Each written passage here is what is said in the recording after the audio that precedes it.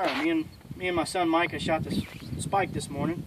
I've already demonstrated once how to load it on the four-wheeler. I just want to demonstrate how to load it in the back of a pickup. Not every hunter owns a four-wheeler. Truck may be their only option of getting the deer out of the woods with. This yellow strap here is an accessory strap that you can buy to go along with the game handler set. It hooks into the hooks on the side of the bed that most of your pickup beds have. It's also got adjustment there, so if you need it further back, if your hook's a little further in, you can adjust it how need be.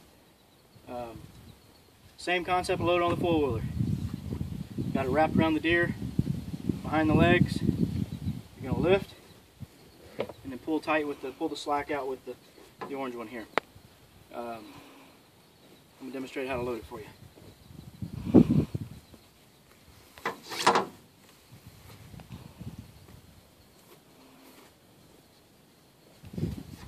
Make sure your straps stay straight so they don't get twisted in the... Just lift up. It'll take a lot of effort. You're only lifting one side of the deer. Pull the slack out. You're going to lift him up till you get him up as high as you can. Just lift up. Pull the slack out. Same thing with this side. Just keep walking him up.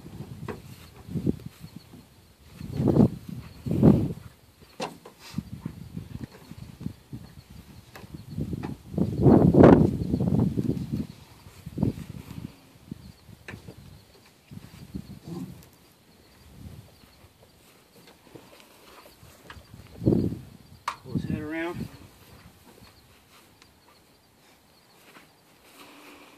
Lift.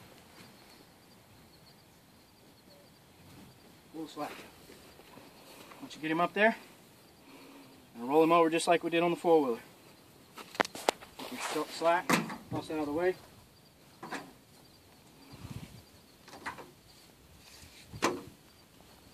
Reach around here. Grab the handles, just like that. Simple. You know, like I said, not every hunter owns a four-wheeler, but they should own one of these. Save your back. A lot easier to load this thing than to wrestle on it. You can get you one at gamehandlers.com. I would suggest getting you one. It could save your back.